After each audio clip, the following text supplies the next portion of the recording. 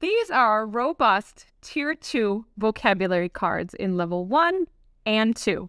Wow, robust. I love that word. You know what that word is? That's a Tier 2 word. So Tier 2 words are those words that you want to give your students to help them expand their vocabulary. Different ways to say the things that they might say every day. Instead of chock full, they might be able to say robust. Woo! Let's take a look at the cards. So as you can see on the front, we have the word as well as a photo, and then you have a definition and different versions of the word.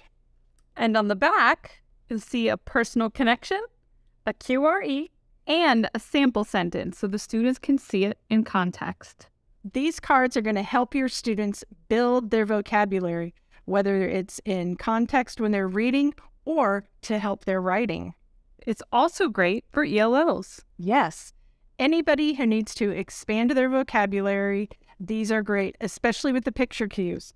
The thing I also love about the sets is they come with this handy teacher guide that lets you know exactly how to use these cards. You may also choose another way to use the cards, but inside there are black line masters of each of the cards so you can use them to send home for homework or just extra practice.